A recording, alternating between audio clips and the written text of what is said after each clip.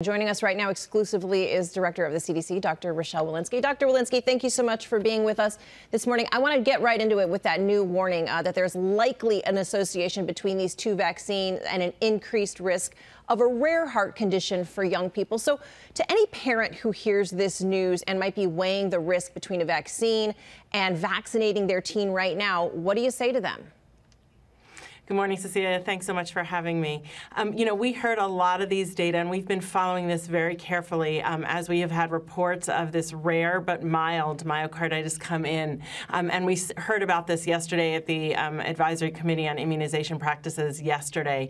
But what we do when we do this is we look at the risks and we look at the benefits. And to just put this in perspective, if we have a group of 12 to 17-year-olds who are working to vaccinate over the next 4 months, and we can vaccinate 1 million of them, which would be great strides.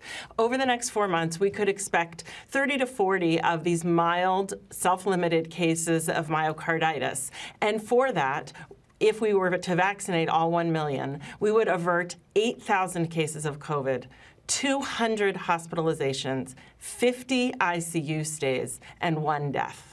And so we weigh the risks as well as the benefits, these extraordinary benefits of vaccines, as we make these recommendations. And it is why we at CDC have made the recommendations to vaccinate and had co-signers from so many other medical organizations, including the American Heart Association. That the benefits overwhelmingly outweigh the risks of that vaccine. Why do you think that this is affecting males more than young women?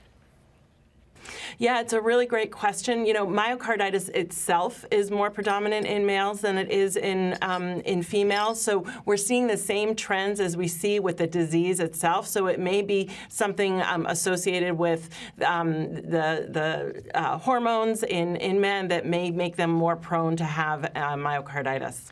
I want to talk to you about ask you about the Delta variant. It's now in nearly every state. We know it is spreading so rapidly. Are you bracing for a surge in new cases now?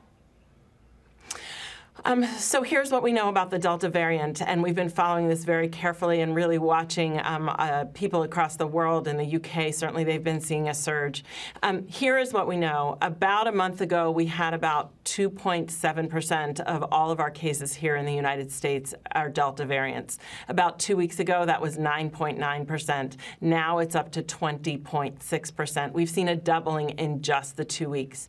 Generally, when viruses mutate, they do so with some advantage to the virus. And in this case, the Delta variant, it is mutated so that the virus is more transmissible. So yes, I worry that we will see more cases of Delta variant here, and it is likely to become the predominant strain here in the United States.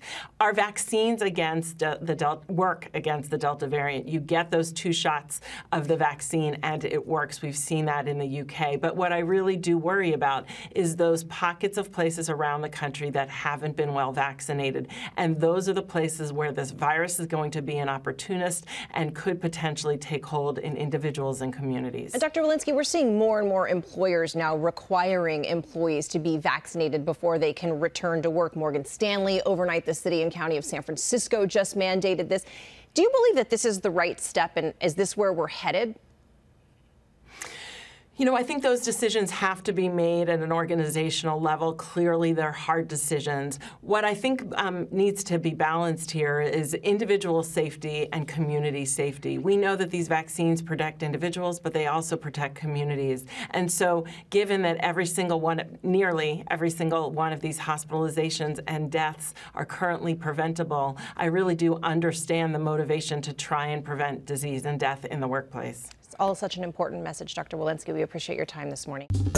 Well, hey there, GMA fans. Robin Roberts here. Thanks for checking out our YouTube channel. Lots of great stuff here. So go on, click the subscribe button right over here to get more of awesome videos and content from GMA every day, anytime.